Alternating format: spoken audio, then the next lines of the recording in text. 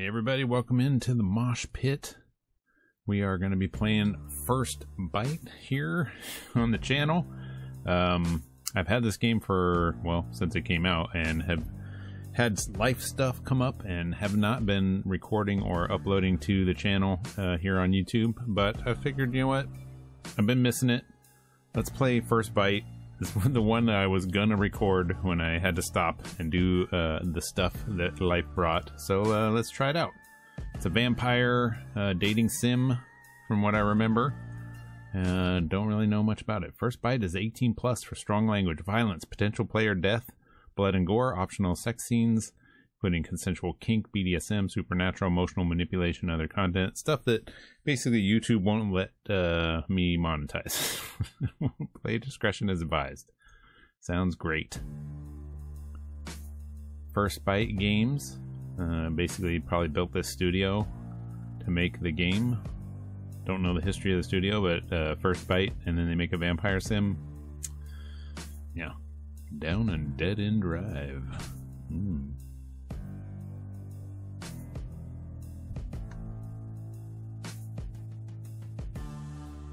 Maybe turn it up just a tad.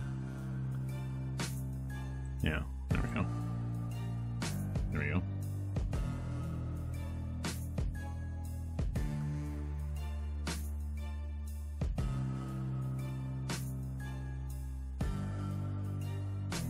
I like this intro.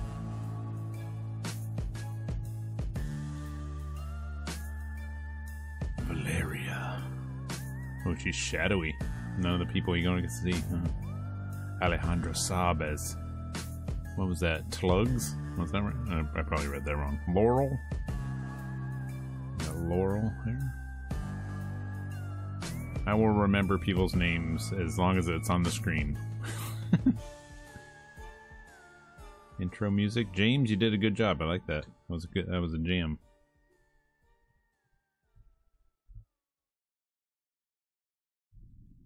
Alright, nothing but darkness surrounds me. I close my eyes, desperately trying to blink it away, but there's just nothingness. Yeah, there's nothing on the screen. A void. I am alone. Where am I? Am I in a coffin? What am I doing here? How did I even get here? I'm trying to move my legs. Nothing. As hard as I try to run away, my body refuses to cooperate. Try my arms next. Frozen. Before I can try anything else, a light appears in the distance. There's something else flickering right next to that light. I can barely make it out, but what little I can see is horrifying. Ooh, spooky. Glowing red eyes. Bright white fangs. I don't see any fangs. Blood dripping from sharp talons. In an instant, they multiply, dancing around in the shadows. They laugh, a cacophony of demonic giggles, and then skitter towards me at an inhuman speed. Their movements chaotic. I'm helpless as they close in around me. An aroma of metallic sweetness infiltrates my nostrils, and I'm surrounded. Was that a vampire fart? Trapped. Then they pounce, claws tearing deep into my muscles. As they grab a hold of me, teeth sinking into my flesh. I try to scream, but no sound escapes. Part 1. Hunger. Is that because I've been turned? I'm hungry now? Ah!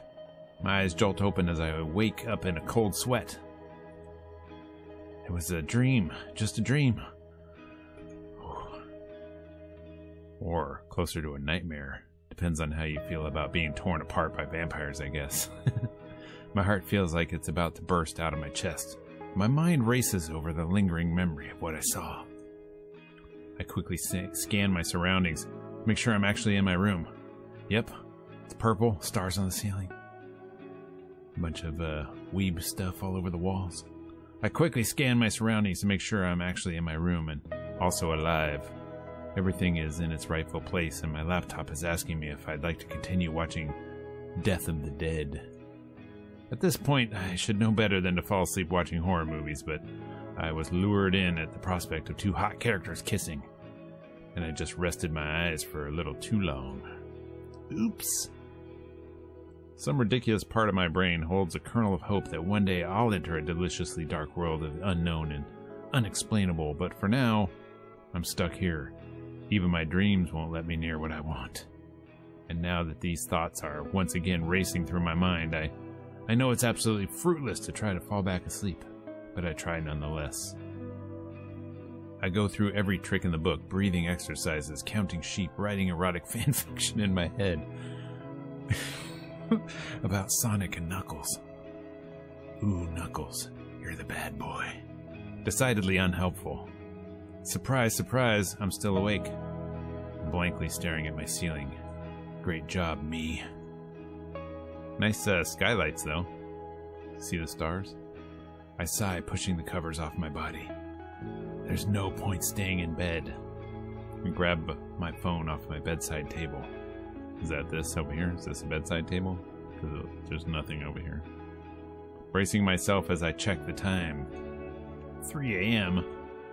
Once again, my body betrayed me by falling into this disgusting habitual cycle, having a nightmare.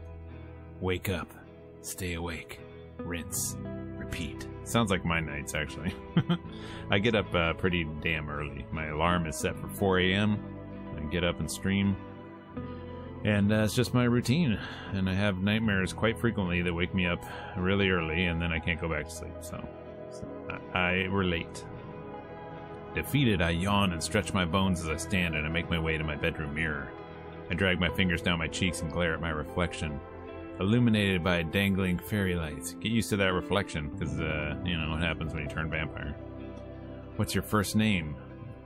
Can I change that? I can. How about, because it's going to be a vampire. That's right, sucker. Enter. There we go. Last name. How about the blood? Sucker the blood. There we go. Pronouns? Sure. I will say he, him. Eye color? Let's go with blue. Take a deep breath. I am Sucker the Blood, and I'm going to have a good night. That's right, suckers. If only my therapist could see me now. Positive affirmation to start my... Wait. Is it night?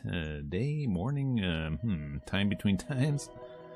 Normally when this disjointed sleeping pattern curses me, I either read my old collection of Gooseflesh books for the 100th time or write for my website. The singularly most interesting thing about me is that, the most interesting thing about me is that I have cradled and nurtured a cryptid blog to a nice level of internet fame. Ghostin is my main source of serotonin, and I started out as a tiny forum, an avenue to find and cultivate friendships. Those that love the strange and unusual as much as I do. So it's not like a ghost hunter blog or something like that. It still serves the same purpose now, but on a larger scale. Mingling still happens and original forums are as active as ever, but I had to get creative and produce different types of content in order to keep myself afloat in this economy. My review of Where the Werewolves goes up later today, and also need to upload How to Attract Bigfoot video. Can I click these? No, they're just underlined. The Crown Jewel is Ghostin the Crown Jewel of Ghostin is also overdue for an update. It's an erotica section lovingly dubbed the Cryptid Coitus Corner. It surprised me to see it become the most popular part of the website. Oh, you think the dirty part is popular on the internet? Imagine that. I'll admit I'm no Bill Shakespeare, but it warms my heart to see people coming back for my wide and varied selection of supernatural erotica. Who knew that horny horror was like catnip to people all over the world and not just me? Unfortunately, I'm stuck on my latest would-be masterpiece. That all I have is the potentially questionable title. Mummy Milkers. It's a work in progress. Don't judge me. I wave it off. I'll figure that out later and update Cryptid Coitus Corner when inspiration hits. I lazily scan my room, trying to hit the motivation jackpot when I pause on my window. The moon is full and bright against a starless sky. An excellent setting for some ominous entertainment. Maybe I need to get out, go for a walk, see what early morning Portland offers me. Oh, in Portland, huh? There's enough weirdness happening during the day in this city, so I'm sure something's bled over into the twilight hours. You can guarantee it. Last year we had in the early hours one of the food trucks downtown blow up.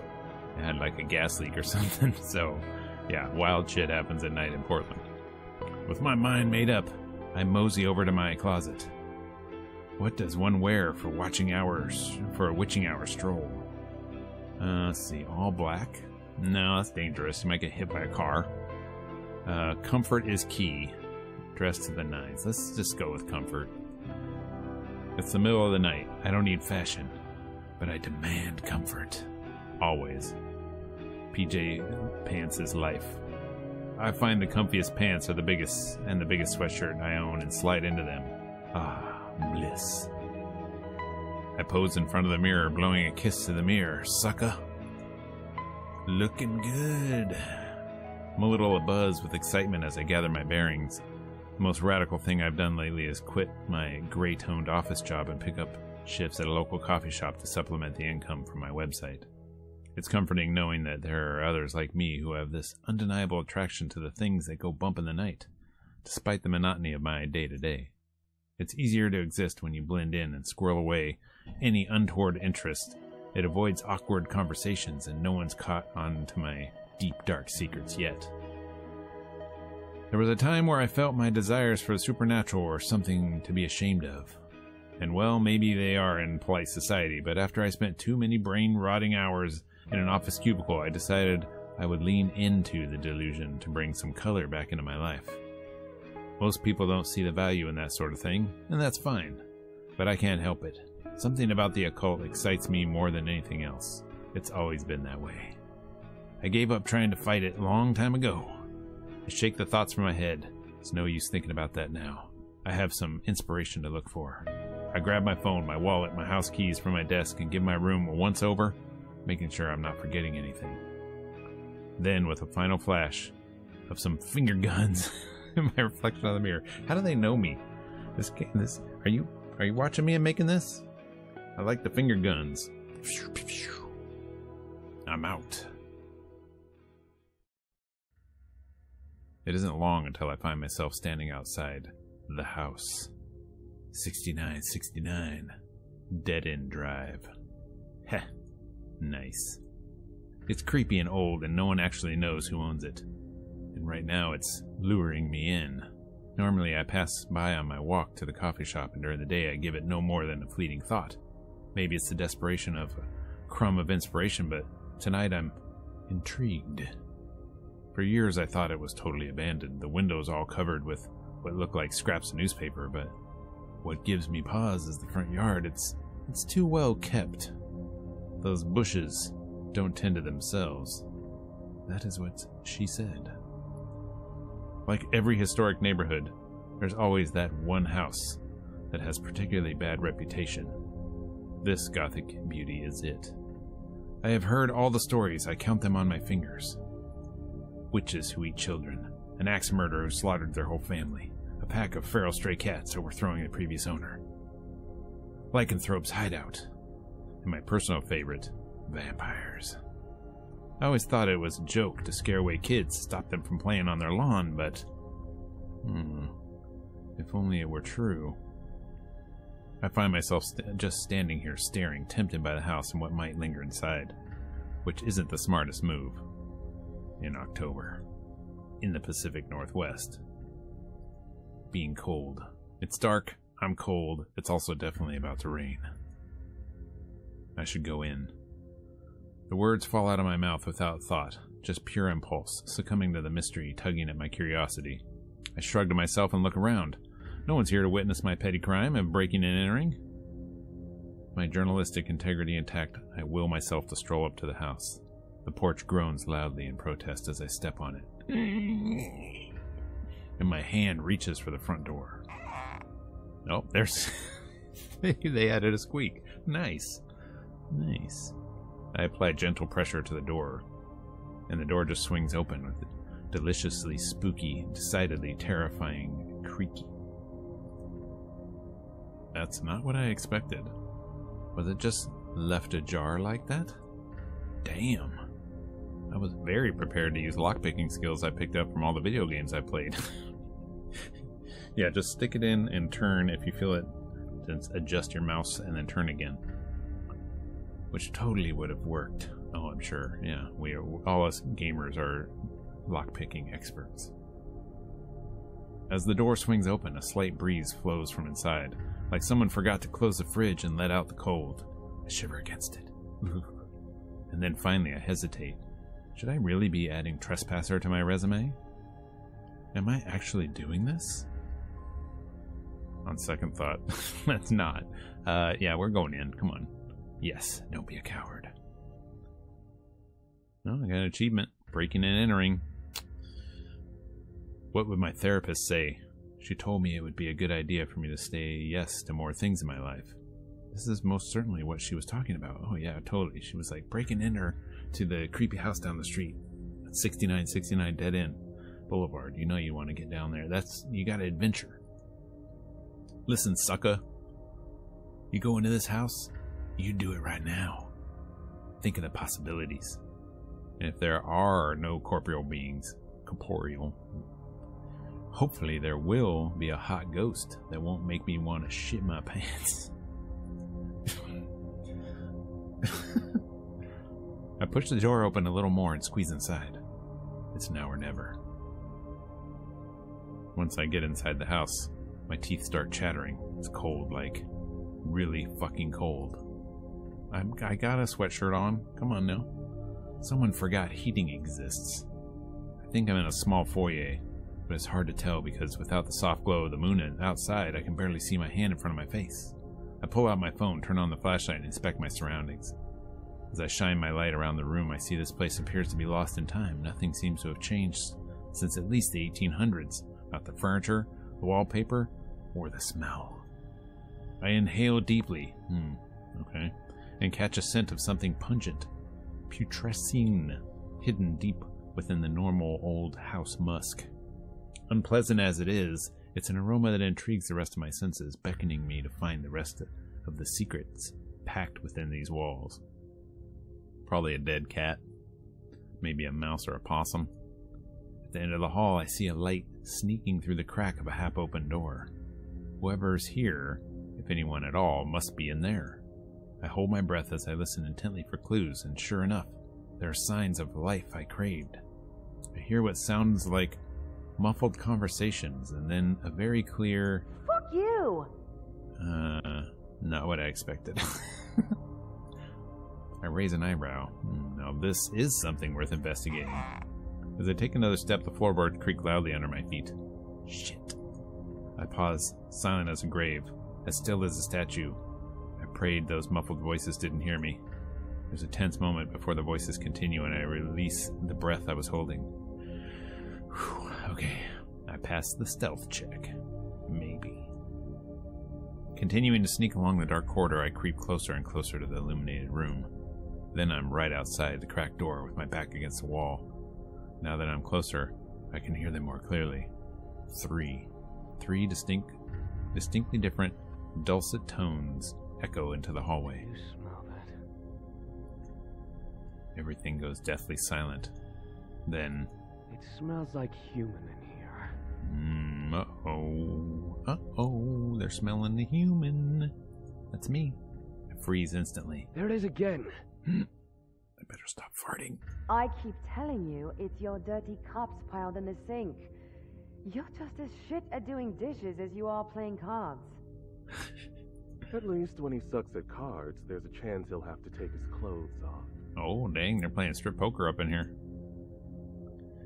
Every day the cups keep piling up and not a nipple in sight. First of all, I'm good at everything. A warrior like me just can't waste his time on trivial things like cards and dishes. Warriors don't do dishes. Gotta save my huge brain and muscles for more important things. Second... I hear the sound of someone inhaling deeply. My nose never lies.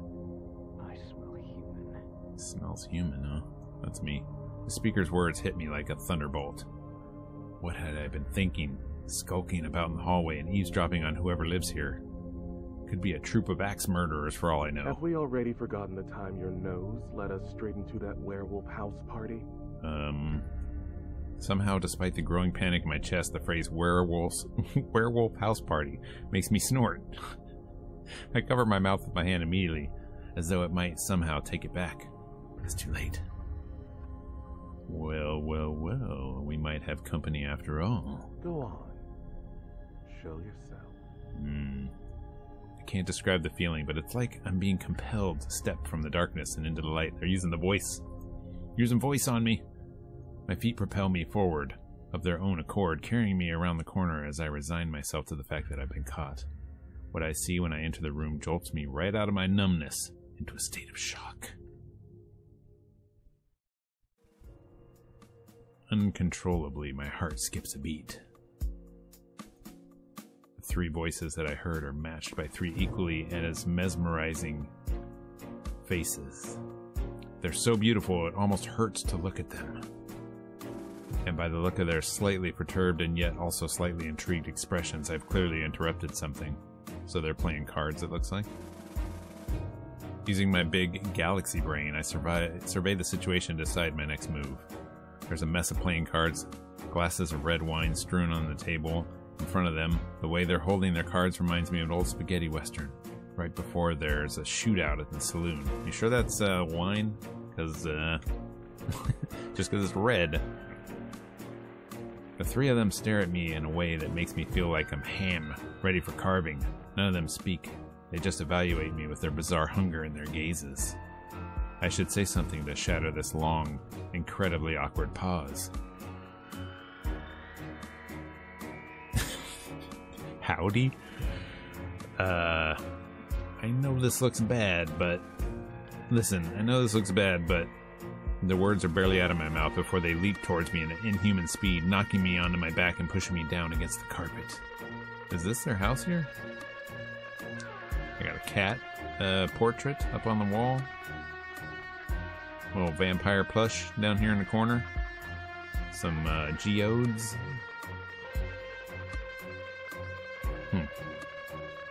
Some kind of figurine from something up here. The breath leaves my lungs, and my hands burn as bare skin and textile collide. See? I fucking told you I smelled human. Never doubt me again. The music's getting a little loud there. No treat for you just for getting it right, Ilias. Assuming we all want to call dibs, should we rock, paper, scissors for him? Dibs? Really, Laurel?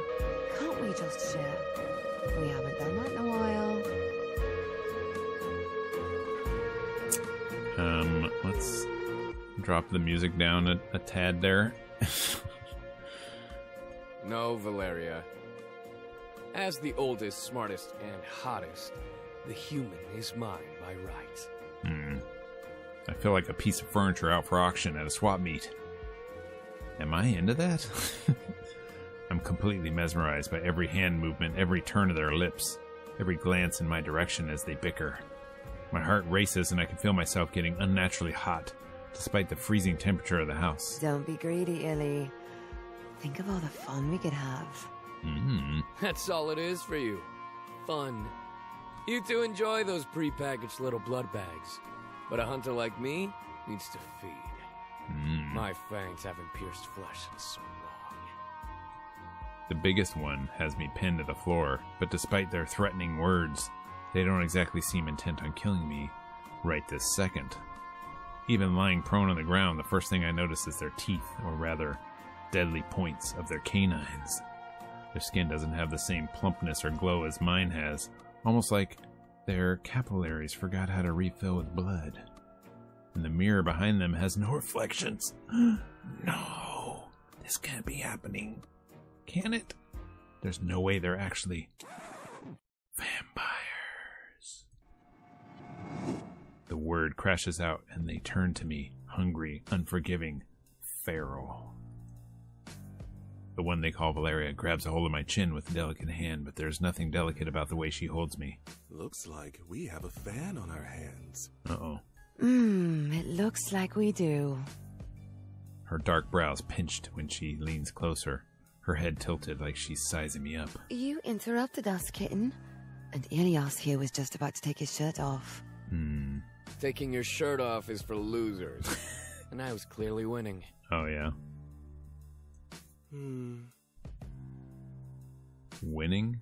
I'm afraid... Laurel, let him dream. I don't have to dream about winning. Winning is all I do. Look at these muscles. My face? These cards? This guy is so full of himself. The trio continue to bicker amongst themselves, and I just lie there, watching. Vampires are just myths, monsters made up by confused historians and then embellished by storytellers seeking to make us feel something. There has to be a simple explanation for these three, but now is not the time to get myself worked up in my own little fantasies. It's probably just some sort of kinky vampire LARP event, cosplayers who lift or something. And I'm... cosplayers who lift? And I'm usually so on top of these gatherings. The costuming, the props are serious. Movie magic fangs, even red wine in their glasses looks like real blood. And it wouldn't surprise me if they rented out this house for their own pleasure. There's no way you guys are real vampires. Who are you? Deadly silence fills the space between us as I gracelessly interpret their quarreling. Valeria's hands get tighter on my chin. Ilias's body feels heavier against me. Who are we? You don't think we're real? I don't give a shit what he thinks. He'll know we're real enough when his blood is sliding down our throats. Wow. Too much talking. Not enough killing. Uh-oh. Ilias lunges for me, the speed that my eyes can hardly register, and I'm in such a broken state of shock that I say the first thing that comes into my head. Parlay! They all pause immediately, going still as statues as they look at me with a distinct mix of disgust and confusion. Parlay? Do we look like fucking pirates to you? I mean, this one kind of does here with... Could be, could be a pirate, the right circumstance. You are what you eat, I suppose. Yo-ho-ho. I'm sorry, is there like a vampire version of Parlay that you would have to let me explain myself before you kill me? That green shit they put on your food to make it look nice? Parlay, not parsley. It's some bullshit the human picked up from the movies. You know, parlay. Clearly, Ilias does not know. Besides, it's bold of you to assume we have anything to talk to you about, human. He could surprise you, Val. It's weird that the voice acting is only on parts of the lines. I mean, I've seen that before, but usually it's like the first one and then you have to read the rest. But this one, it's kind of a mix all over the place. You know, I never thought I'd be reminiscing about all the sailors I've eaten when I first sensed him quivering around the corner. Honestly, Laurel, who hasn't eaten a ship full of sailors? I mean, you have to if you're making the trip across the ocean at night. You get hungry. Oh, now you've got me thinking about that time in Central Bay.